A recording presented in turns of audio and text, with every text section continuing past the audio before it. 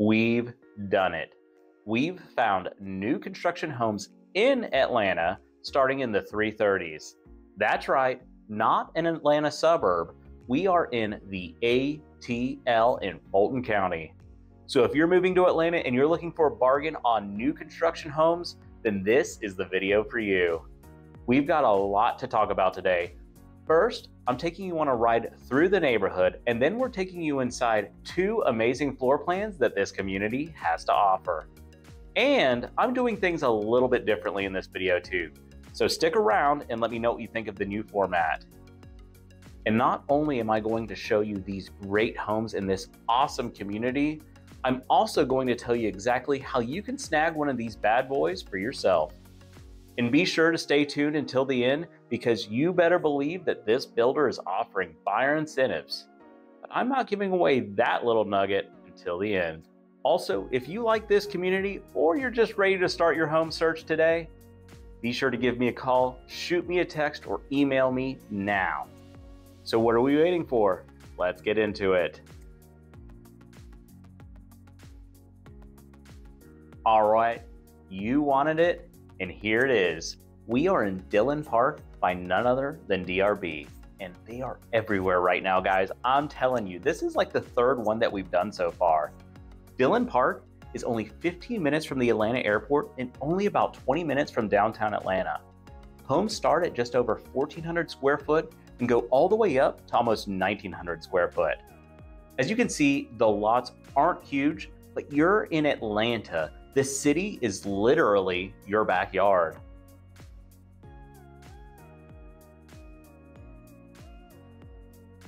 Right now, Dillon Park is in the Seaborn Lee Elementary School District, the Camp Creek Middle School District, and the Langston Hughes High School District. So, you got kids, that's where they're gonna go.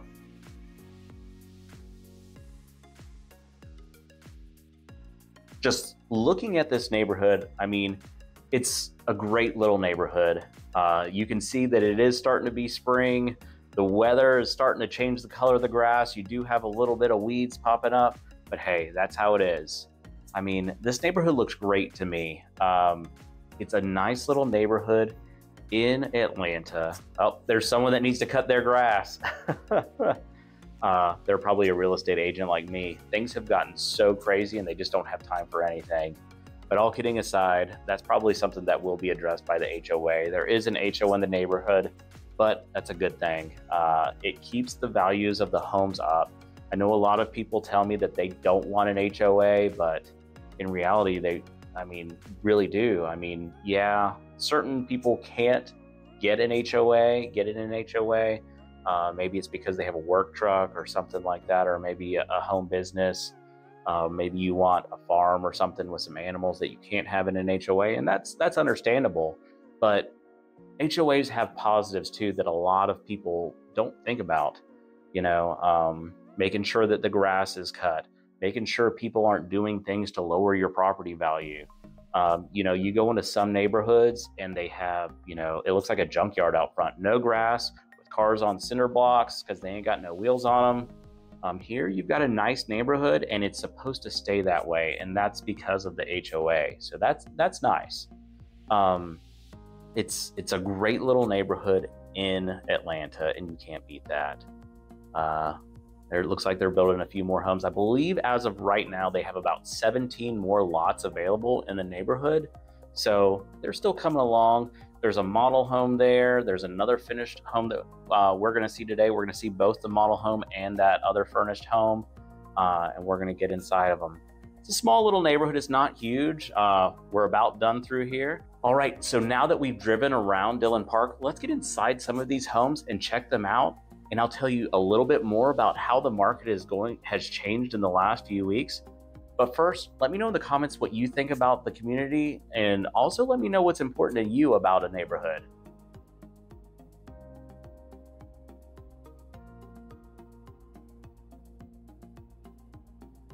All right, so this first home that we're in is the Wallace model. It's one of the larger models in Dillon Park, and it's just under 1,800 square foot.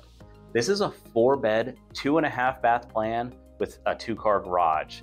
Now, the 2-car garage is the office right now, so we're not going to go see the garage in this home. I'll show you the garage in the other home, but since it's an office, there's no need to show you. And when you come in, it's, you know, just a 1-level entryway. You don't have a huge entryway, but we're in the 330s to 350 to 360 range. So it's not a huge home, but that's part of the compromise. You're in Atlanta. The median price point is well above this. So you still have a really nice home. You've got the open floor plan with a nice living room. It's a nice cozy little living room with open to the kitchen, and you've got your little dining room area there. It's a nice little home for this price. I was really impressed by it. It was, like I said, for this price, it's a really great home. You know, a lot of folks in this 330 to 350 price range, you can get a nice home in different areas, but with this home being in the city, right down the road from the airport, this is a great little community at a great price too. So you can see we're already getting into the dining area, opens up to the kitchen. It's a nice little kitchen area setup. I love how the sink overlooks the living room. That's great. You've got your nice little area for your fridge, your electric stove. Some folks are into electric stoves, some are into gas. I compare it to like Samsung and Apple, or like Xbox and PlayStation. Everyone has their preference. Let me know in the comments which one you like. Here we go. We've got the nice little double stainless steel sink. We've got the dishwasher right here. Stainless steel appliances in there for you. I really love the setup. You've got a nice little backsplash there.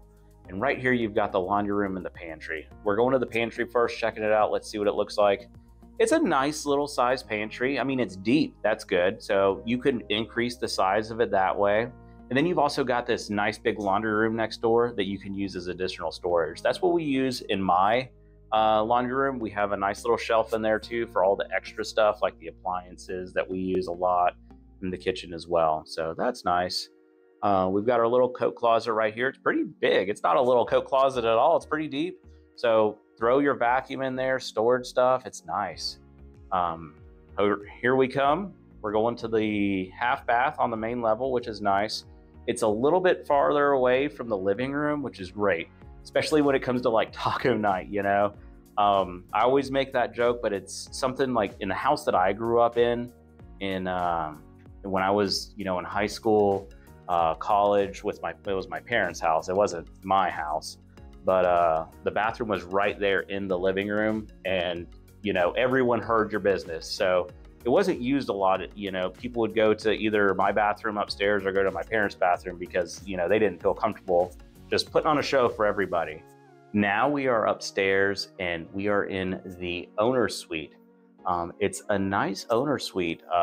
You know, it looks a little cramped. You have a king size bed in there with 2 end tables on each side though. So really, you've got a lot in there. You've got a dresser in there. There's a chair in there. There's a lot of furniture cramped into this little room.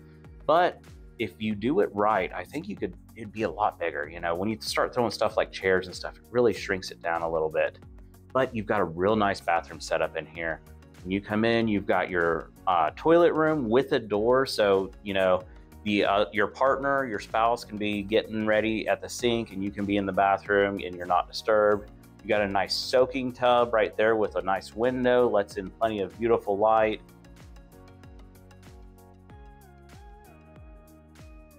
You've got a stand-up shower with a glass door on it. It's nice. It's got plenty of shelves built in, so you're not going to need a shower rack or anything. And here you can see again, it's a nice open space in the bathroom. You've got a little bit of privacy too, especially if you're trying to get ready at the sink and someone's in the bedroom, you can have your private time too. But look at this closet. This is a really nice closet. It was really impressive to me when I saw it and filmed it. I was like, holy cow, that is a really good sized closet for this price point, especially. My wife would say challenge accepted on that closet right there for sure. I'd probably only still have about this much and my wife would take over the rest, just like our closet is now. But yeah, this is a nice little house. You know, it's a great starter house if you don't have like a huge family. It is a 4-bedroom house, but you know, I would use a bedroom as an office for me personally. You know, I have one daughter this would be a good starter home, or when you're first getting to Atlanta, a good first home to figure out kind of what area you're looking to stay into. If you like it, you can stay there, you know, but or in 4 to 5 years, when you've really kind of made your roots here in Atlanta, it's a great opportunity to move up to a bigger home, a bigger price point. Your investment has started to pay off, so you're ready to make that next step. You've got some nice closets in here, nice bedroom. Like I said, the setup was a little weird in here, the way they decorated it, just because they put stuff in front of doors a little bit so you couldn't open them fully. But it was still a great little home. I loved the home so much. And I mean, I'm not trying to knock anyone about designing or anything. It's an art that I don't have at all. So they did a great job with it for sure. But yeah, as far as the market goes, I'll tell you what, it has been nuts the last few weeks. My videos, I have barely had any time to make videos. Editing, all that stuff. I get to it. I fell asleep at the computer the other day editing this video itself, getting the walkthrough footage for me to do this type of reaction type video to it. It has been crazy, I'll tell you. Especially, you know, for me, I'm not bragging on myself, but just to show you how busy it's been. Normally an agent, the average agent has 6 to 12 closings per year. Right now, I have 5 homes under contract with folks from all over the country. You know, I got one couple, they saw my videos.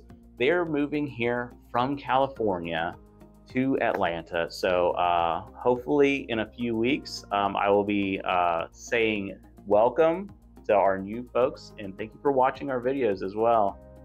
Here's, you know, right here in this video, or in this room right here, they are in their office, what they've turned into an office.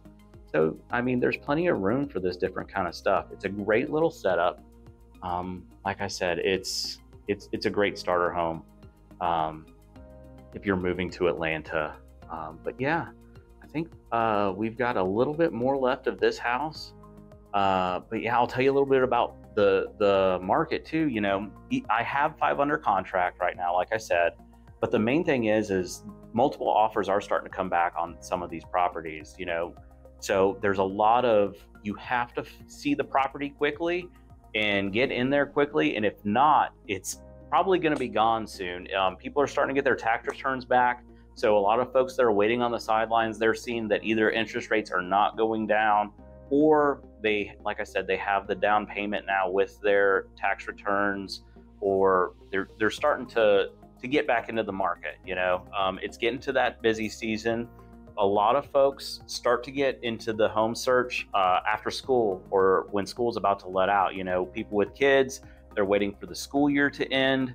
So they're getting into the market to move during the summertime for that reason. So it's really starting to pick back up. So if you're ready to buy a home, you let me know. Give me a call, shoot me an email, shoot me a text, and we'll get it going.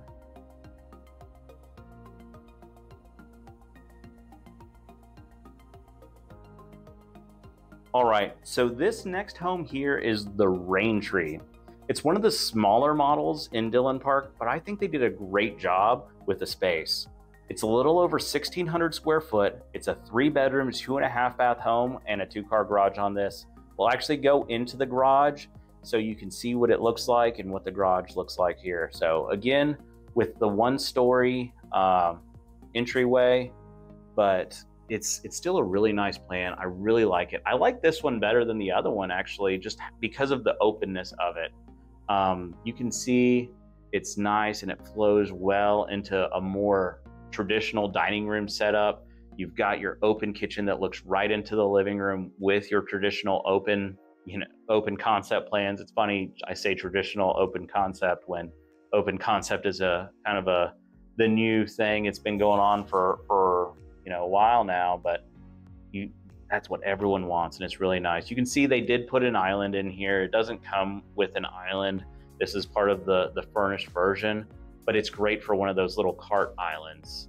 It really pops, and it's a great place to prepare dinners and meals, just because you kind of need a little bit more counter space with it, but it's a great solution to the problem. We're going in here again with a nice sized pantry. You can't beat that. When you go into these homes, and one thing, especially with this price point, you got to understand, you've got to make compromises. Everyone wants the big house with the big piece of land, you know, to do whatever they want. And that's what everyone wants, you know, that's what I want. That's what everyone that I talk to every day wants. But you've got to start somewhere, and at certain, like, yeah, at any price point, you have to make compromises. If you have a budget even of $500,000, you know, do you want a really, really big house? Do you want as much house as you can get? Or do you want to have maybe a little bit smaller of a house but you get a little bit more land out of it? You know, that's the compromise that I'm talking about. Do you want to be in the city where it's a little bit more expensive, or do you want to be a little bit further out and you save a little bit of money and get a bigger house, and, you know, or a little bit more yard?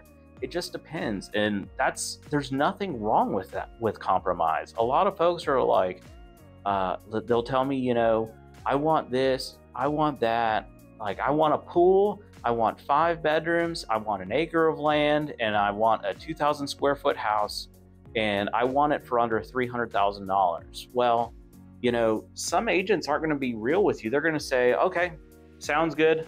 I'll talk to you later whenever we find it. I want to create a workable plan for you. If you need to move here because you're relocating from a different state or whatever it is, and you're looking for a home, then we need to create a workable plan for you. And just, you know, being a yes man isn't going to be what does it. It's getting in there, telling you, hey, if we want to make this work, let's do it together. But before I keep going about it, look at this. You've got the laundry room upstairs. In the last home, it was next to the kitchen. Here, it's upstairs where all the bedrooms are, right next to the owner's suite. I really like that. That's a feature in a home that really a lot of people overlook. The reason why I like the laundry room upstairs, I mean, it's okay if it's next to the owner's suite, or if it's, you know, anywhere upstairs in general, because now you're not going up and down the stairs with loads of laundry. My wife is notorious for falling downstairs. If she happens to be doing laundry and she's got that load, that gives her a chance to fall down the stairs, and it's just not safe.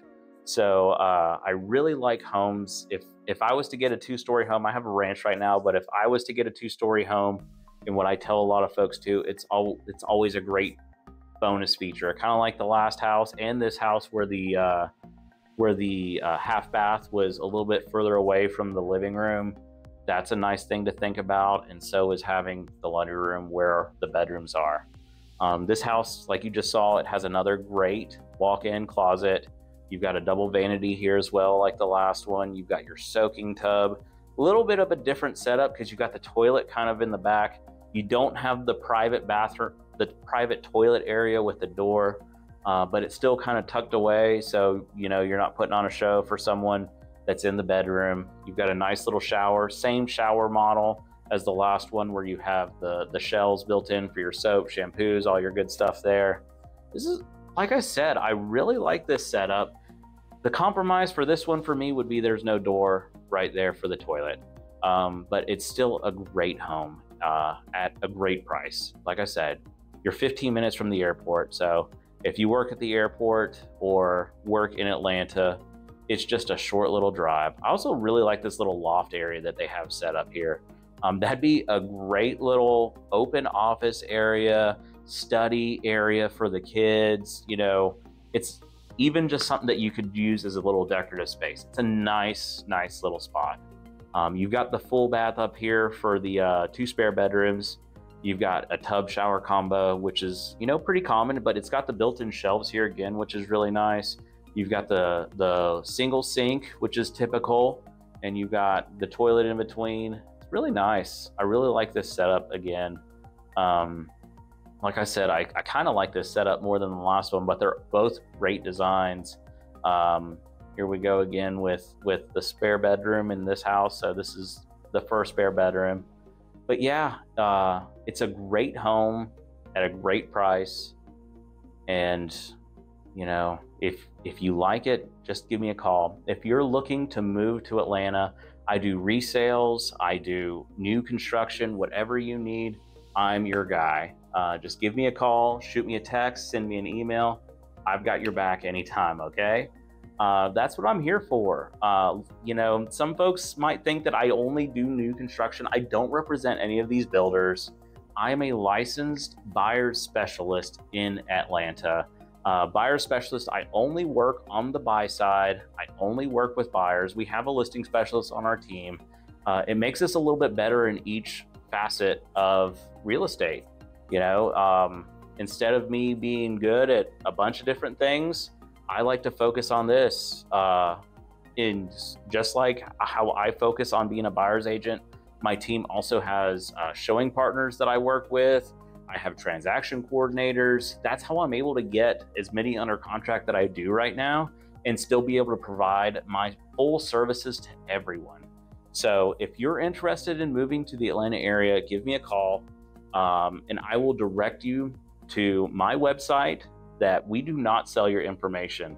A lot of the big companies out there, the big home search websites out there, as soon as you hit that request information button, you're getting a phone call from every agent and their mama, and they're all trying to sell you homes. Call me, I'll give you a link to my website. I'll give you a username and password so you're all set up. We'll set up a home search for you to only get new and updated listings. You won't get emails for every home in Georgia. It'll be specifically what you want, and it's only new and updated listings. So you're not getting the spam mail of the same home over and over again every day. So just call me. I'll set it up for you.